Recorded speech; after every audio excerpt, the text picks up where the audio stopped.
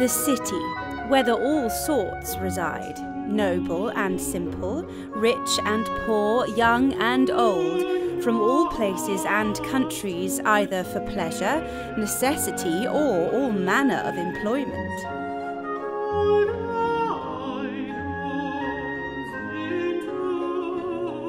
The great singularity of London was its size.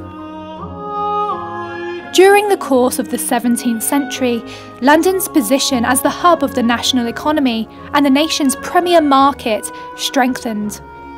People flocked to London for work, capital, political ideas and intellectual stimulus. And by 1700, the sprawling metropolis, with a population of 500,000 or so, was the largest city in Europe, as well as the commercial and financial centre of the world.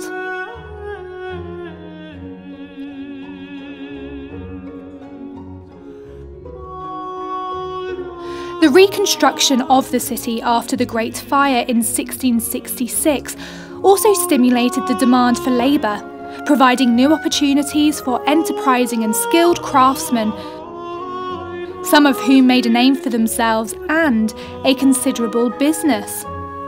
Standards of living rose and many Londoners enjoyed new levels of prosperity.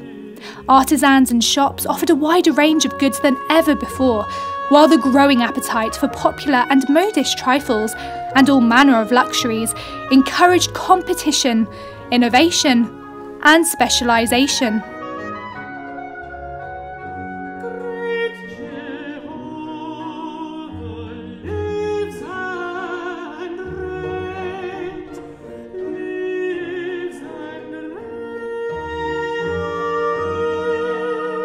Grinling Gibbons was the most celebrated British woodcarver of the 17th century.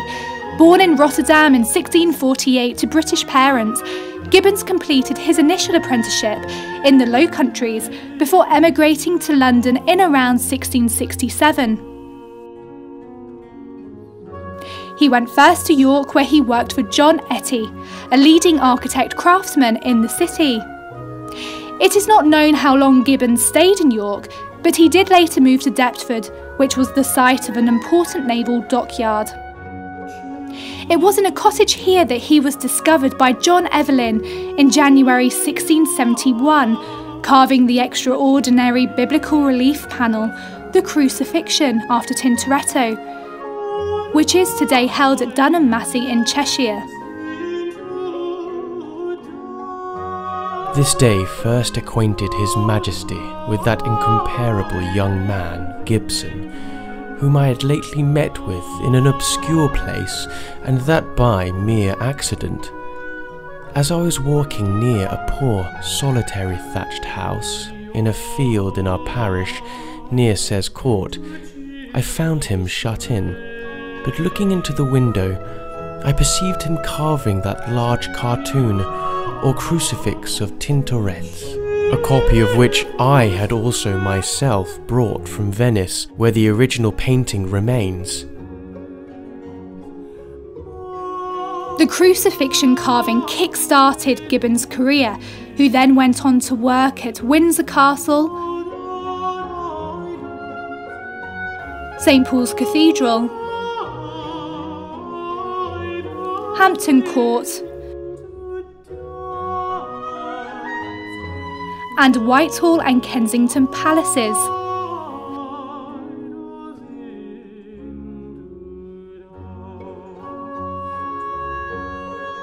And in 1693, he was appointed as Master Sculptor and Carver to the Crown.